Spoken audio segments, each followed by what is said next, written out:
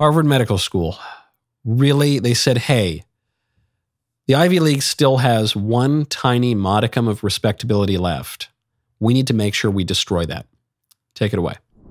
Looking at my notes, but my knowledge ain't fleeting. Space repetition, give me something to believe in. Pass all my tests, but I just skim the reading. In the food chain, we're the ones that eat you. Harvard Med, ain't no bottom feeder. MD stands for my demeanor. Ask permission before I ever greet you. Does it radiate? Does it come with strain? Scale 1 to 10, can you rate the pain? When I knock the door, you ask who is it? I can rate the pain. Check my coat, it'll spell my name. Yeah.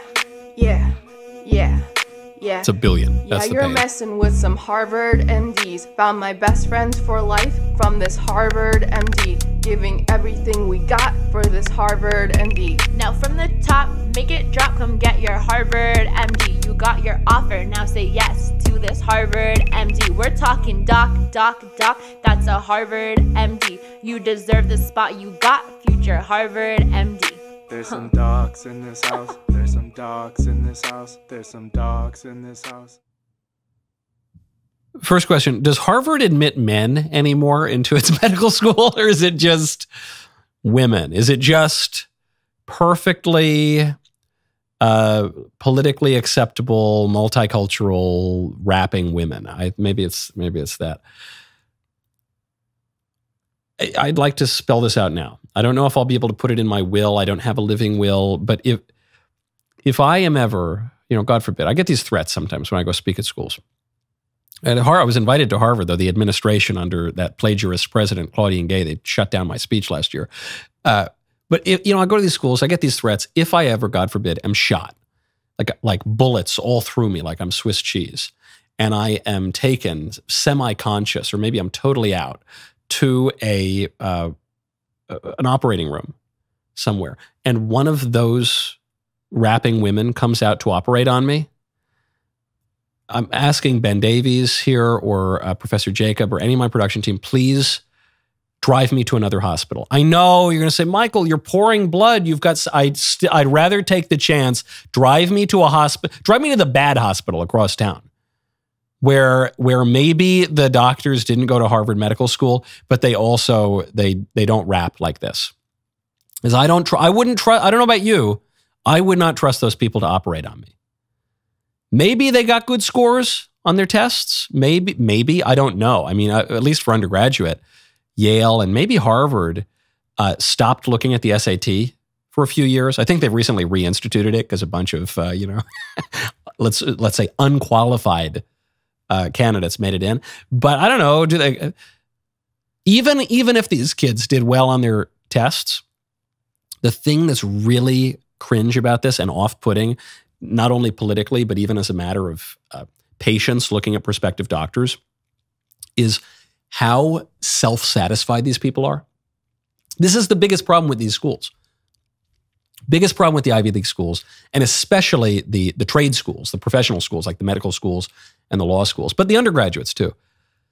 They're so self-congratulatory. They think that because you were the valedictorian at your high school and you got a perfect score on your SAT or a relatively high score on your SAT, or you were just an affirmative action case or something, and because you, you were the class president or something, that because of that, you're done. You've won the lottery of life and you're the greatest thing ever and you never have to work again. But that was part of the rap, right? I'm not studying for my tests, but I'm still doing well. Yeah, right, because it's impossible to fail out of these schools. It's still hard to get in, but it's pretty much impossible to fail out. I remember when I was admitted into undergraduate, the alumnus who interviewed me, he said, Michael, it's very hard to get in, but it pretty much requires an act of violence to be booted out of the school.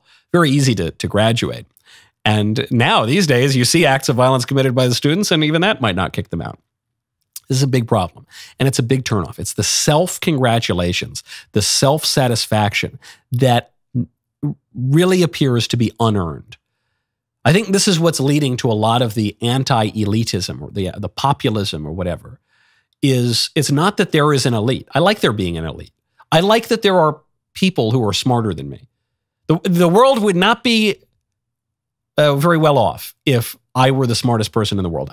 If I were the most knowledgeable person in the world. If I were the most capable person in the world, the society would crumble in 2 seconds. Okay, it's good. And even the fact that there are hierarchies. So hierarchies just emerge out of nature.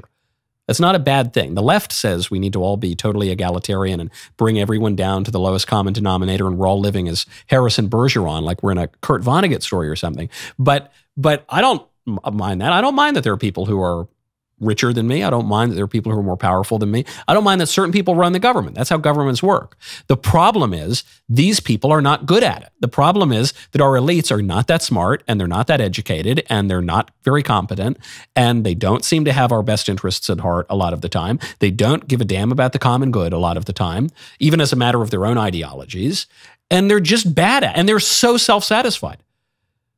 I am quite confident that there were absolute divine right monarchs in Western history who were much less self-confident than these people are. Because at least the absolute divine right monarchs knew they had to answer to God. These people, half the time, more than half the time probably, they don't even believe in God. They view themselves as gods, which is always an undeserved and foolish view of oneself. But especially now, when our elites know much, much less and possess many fewer practical skills than their forebears, whom they regularly denigrate. Now, speaking of bad education, there's a Girl Scout troop in St. Louis. I think they've now broken away from the formal organization. It might be an independent Girl Scout troop, but they are learning new chants. So they're out there, they're protesting. I don't already bad sign, red flag. I want my Girl Scouts to be selling me cookies. I want my Girl Scouts maybe to be winning little merit badges for knitting socks, or I don't know what the Girl Scouts really do, but I like the cookies. I don't want them to be chanting with a bullhorn. And then this is what they're chanting. My seagulls older than you. Na na na boo boo. My seagulls older than you. Free, free Palestine. Free, free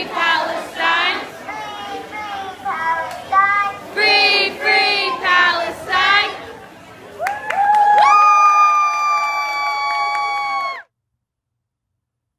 Very weird. That's my main takeaway from it is not Palestine, Israel, whatever. Very weird to have little girls, like 6-year-old girls, chanting this. The full chant was, "Hey Israel, na na na boo boo, my Sido," or Sido, I guess that means grandfather in some language, "is older than you." Like we're, the Palestinians had the land before the Jews, or whatever. Weird. It's weird, man. I know Israel-Palestine is a complex issue, but maybe you're the biggest Israel supporter ever, and you think we should wipe out all the Palestinians. Maybe you're the biggest Palestine supporter ever. You think we should wipe out all the Israelis. Maybe you're a Muslim, maybe you're a Jew, maybe you hate the Muslims, maybe you hate the Jews. And maybe you form your political thoughts, other people have in the past, over any of those topics. You have to agree, I think, if you're even in any way tethered to reality, that is really weird. That's really weird to have little Girl Scouts doing that. That's off-putting. I don't care how much you support Palestine or whatever. That's off-putting to anyone. No one wants that. No, the vast majority of people don't want that. I think running against that kind of thing, it's the same reason why running against,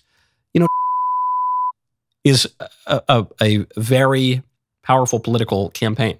It's just, we just all know it's really weird and totally out of keeping with our tradition and with morality and with normality. It's just weird. And if we just offer people a political option of, hey, all the really weird stuff, everything that's really screwed up, we're against it.